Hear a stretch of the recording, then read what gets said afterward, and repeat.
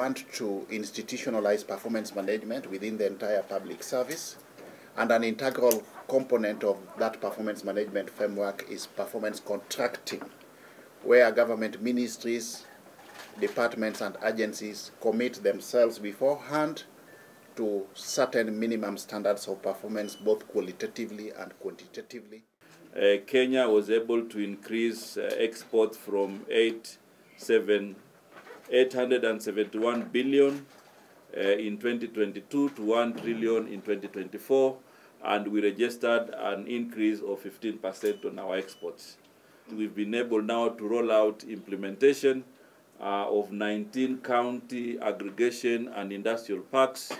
These county aggregation and industrial parks are very key to rural industrialization, and they are also key to job creation and manufacturing, especially value addition at the local level.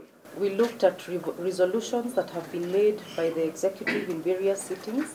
We also looked at cabinet decisions and the level of implementation, and I'm pleased to report that the level of discharge and implementation is satisfactory, and we are happy.